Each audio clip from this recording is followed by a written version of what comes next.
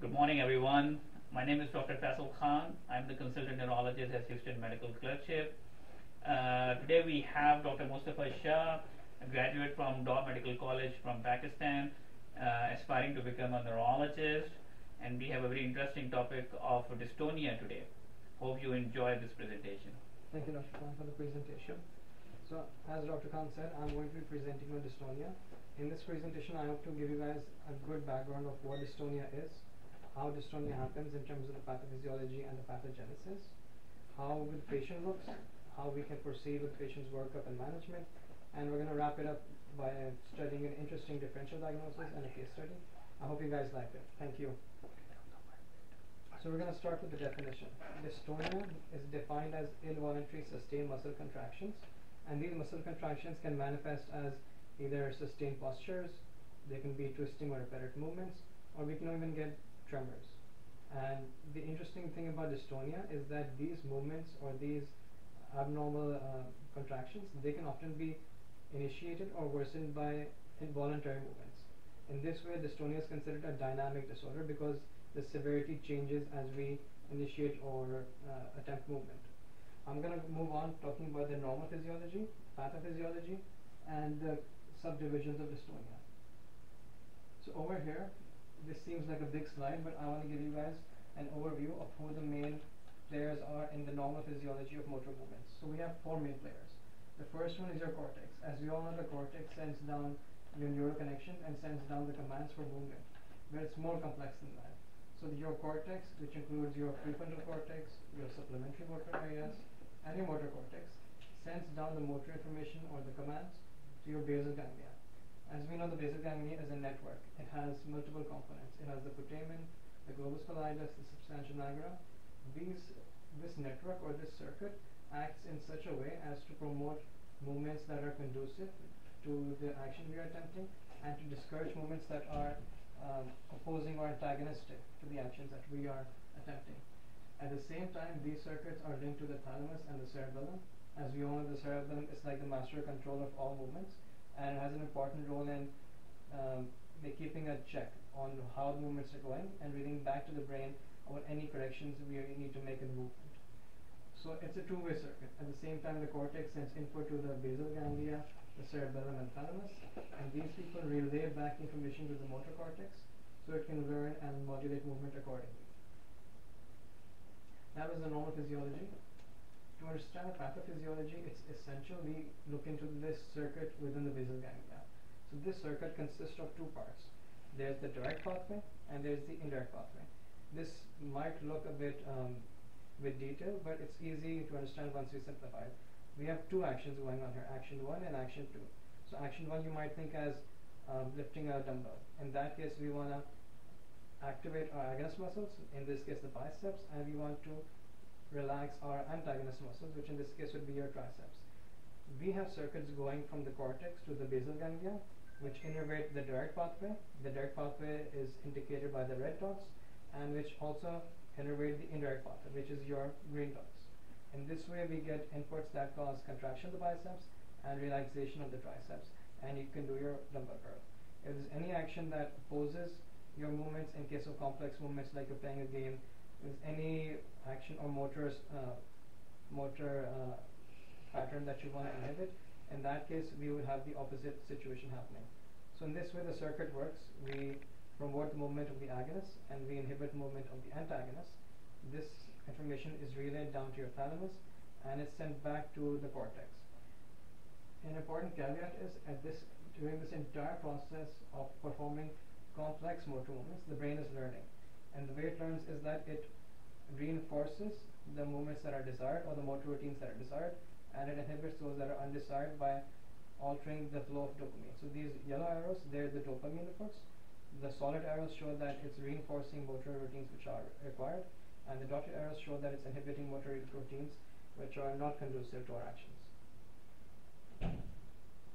So summing up, the core factors in dystonia would include dysfunction of the basal ganglia, dysfunction of the cerebellum, abnormal neuroplasticity, because the brain has to constantly learn which movements it wants to perform and which movements it wants to inhibit, and there are abnormalities in the sensory motor system. This is very important because your sensory organs, your Golgi tendon organs, and your sensory receptors. They let you know where the movement is going, if you're overshooting or undershooting your target, and that is all information that has to be relayed to your circuits. Moving on, so now we're going to divide dystonia into hypo or hyperkinetic, and there are four main diagrams here which depict the normal situation and three pathologic conditions of hypokinetic dystonia. The normal situation is basically what I described. You have your direct pathway and you have your indirect pathway. The indirect pathway is indicated by the I SPN, and SPN is spinal projection neurons, and your direct pathway is your DSPN. Dopamine normally innervates both. It innervates the direct pathway through your D1 receptors, which are stimulatory. As we discussed, the stimulatory receptors would innervate your agonist muscles, for example your biceps, and your indirect pathway would have your D2 receptors, which are inhibitory and which would inhibit your antagonist, so you can have a smooth movement. In all these cases, B, which is Parkinson's, C, which is your dopamine responsive dystonia, and D, which is your target dystonia, the core thing that's happening is that there's an imbalance between the equilibrium that's supposed to exist between the direct pathway and the indirect pathway. So for example, in Parkinson's, you're seeing that over here, the output through the indirect pathway is increased, and that through the direct pathway is decreased. So as you can imagine, that's going to lead to an inhibition of movement. When we think of a Parkinson's patient, we see someone who's barely kinetic, who has difficulty initiating and continuing movements, and this is why, because the indirect pathway is overstimulated compared to the direct pathway. Similar situations in dopamine responsive dystonia and in our tardive dyskinesia. For one reason or the other, the indirect pathway is stimulated more than the direct pathway. The second subtype would be your hyperkinetic syndromes. In this case, we have the normal situation, which is our equilibrium, and we have our three pathologic conditions, which include levodopa-induced dystonia, isolated dystonias, and paroxysmal kinesiogenic dyskinesia.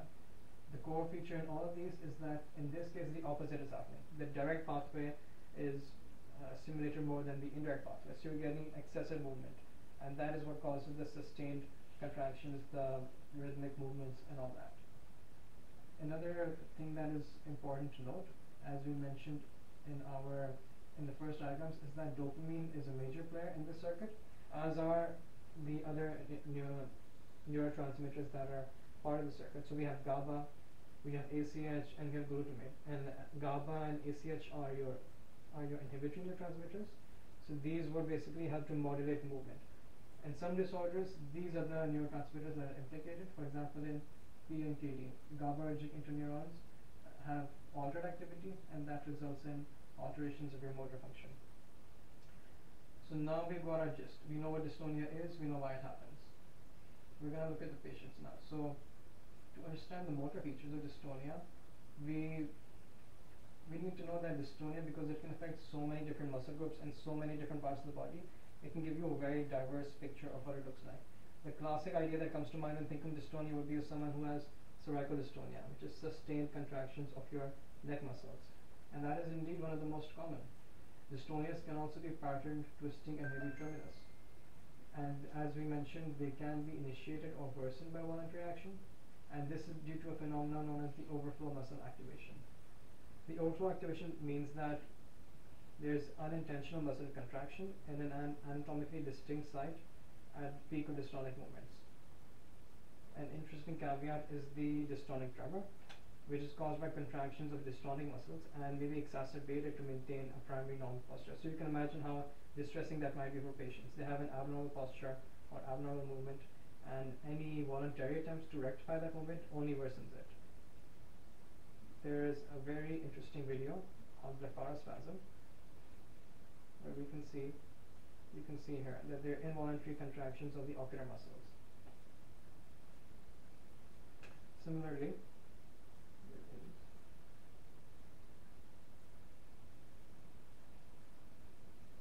the next one is also interesting.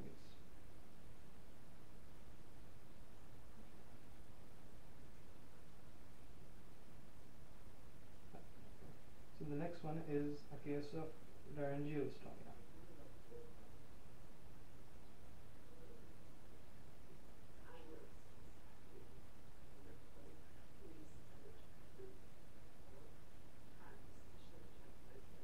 So you can notice her voice is a bit hoarse, and as she speaks, there are almost spasm-like contractions, causing a sort of break in her speech.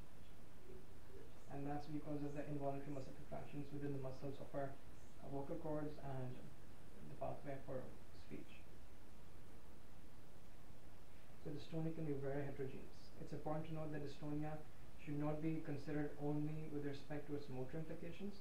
There are also very significant non-motor implications. Dystonia is often associated with syndromes and conditions where other parts of the nervous system can be affected. As a consequence, people have related comorbidities. Psychiatric comorbidity is quite common. Patients often have depression and anxiety. One of the patients with dystonia that I recently saw a month ago, she was suffering from depression as a result of her dystonia, and she was quite distressed. Cervical dystonias, as you mentioned, are among the most common ones, and higher dystonia severity obviously affects their physical functioning, it affects their social life, it causes emotional dysfunction, and overall a lower health-related quality of life. In this basically diagram, we can see a good summary of dystonias. I will get to the etiology in the subsequent slides. It's important to know that dystonias may be due to idiopathic causes or acquired causes or even inherited causes. It's very common, it's the third most common movement disorder in the US. It can be classified according to the clinical subtypes into primary dystonia, secondary dystonia plus syndromes, which are the more complex ones, which have other neurological features, and you had neurodegenerative dystonias as well. And over here we can see which different muscles they can affect. We already talked about the eyes, we talked about the head tilting in cervical dystonia, the difficulty speaking, shoulder raised, and related signs and symptoms. So now we're going to go on to the classification. As we saw in the last slide, classification can be across two axes. The first axis would be your clinical features, and second axis would be your etiologies. As we mentioned in the past one, your clinical features can divide you into cases which may be of isolated dystonia, in which you just have the dystonic contractions and movements, and there are no other neurologic features. Beyond that, we can have generalized isolated dystonia.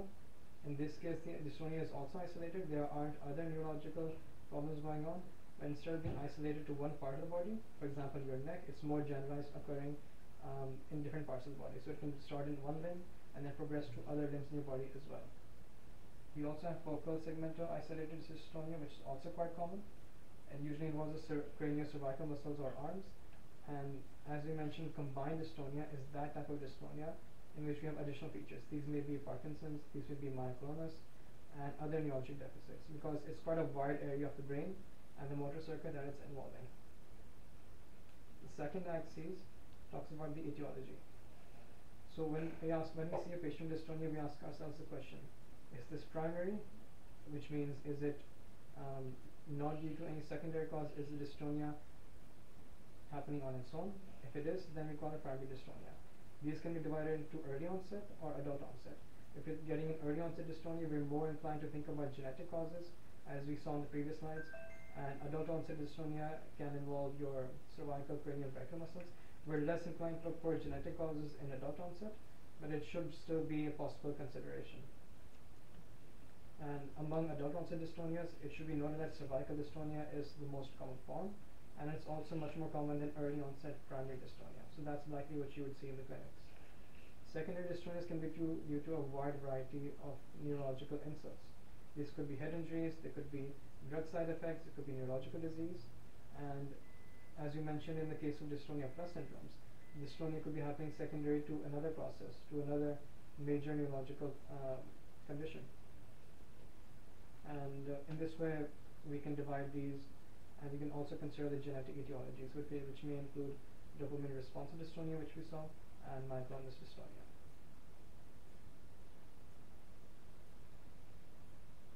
Okay, so now we know what dystonia is, we know what causes dystonia, and we have a rough idea of the clinical etiologies and classification of dystonia.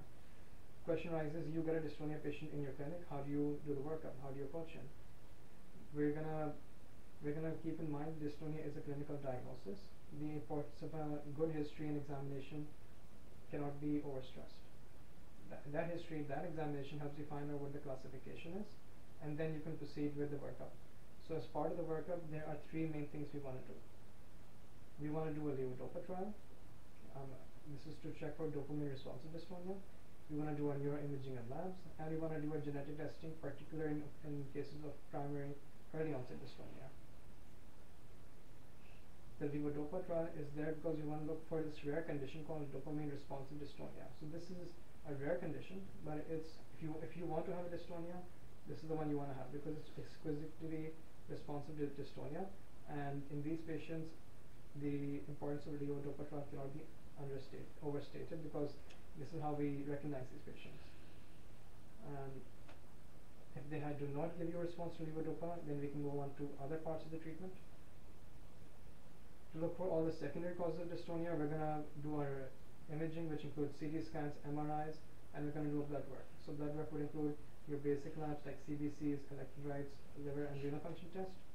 To look for more specific causes, we can do our ANA, we can do ceruloplasmin and copper levels.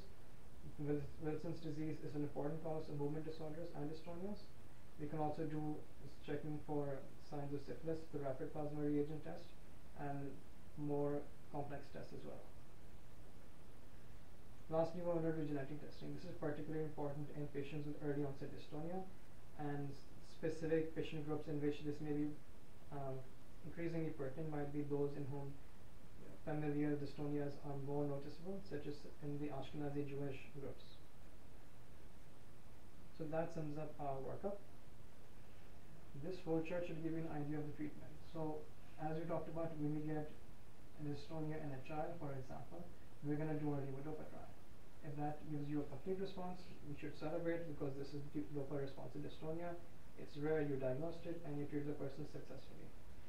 More commonly, you will not get a response. In that case, what you would do is you would ask yourself the question, is the dystonia focal, is it generalized, or is there something else?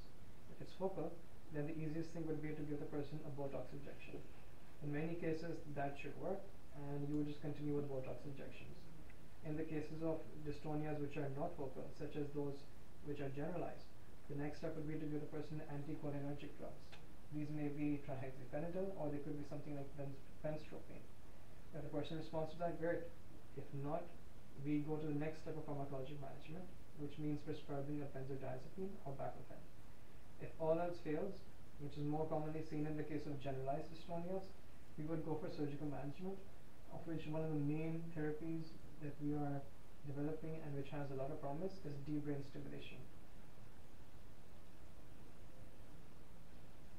And lastly, before we get to the next case, we have a quick question. Where do neurons like to go to get married? The answer is the links nerve. Now we're going to get to the fun part. That was fun. So we're going to discuss the differential diagnosis, and this is a very unique case which was actually seen in our HMC clinic.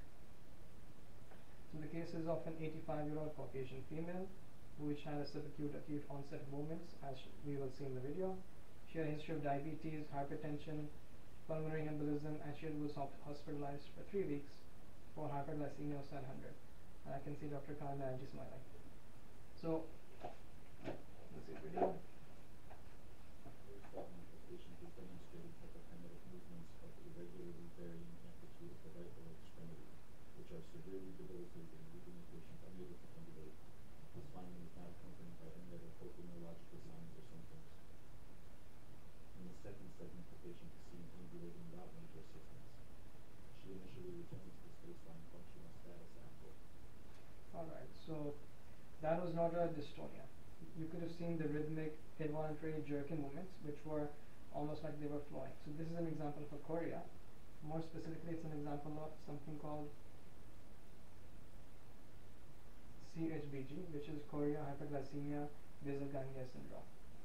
So this patient was seen by the team at Houston Medical. She received the normal workup, which included the lab work and the imaging. And one of the unique findings which was found on her MRI, which is quite distinctive for this syndrome, was the T1 hyperintensity within the left lentiform nucleus, which led to the subsequent diagnosis. The interesting thing about this case was that it was responsive to an agent that's not your first line agent for this syndrome. So when we get a patient with CHBG, Our first line thing is to correct the hyperglycemia.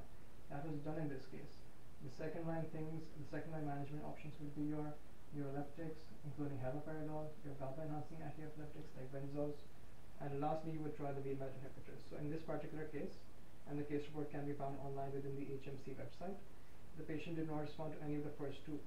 She only responded to VMAT inhibitors, which basically affect the packaging and the release of dopamine, which again ties up to this entire complex neurological system, where dopamine is a big player and which can manifest as dystonias, as chorias, as athetosis, and which can have non-motor manifestations as well. And with that, I just wanted to share with you this interesting case and to give you an idea of how broad the possible differential is for dystonias. And I will wrap up with the references. Thank you so much for listening to my lecture.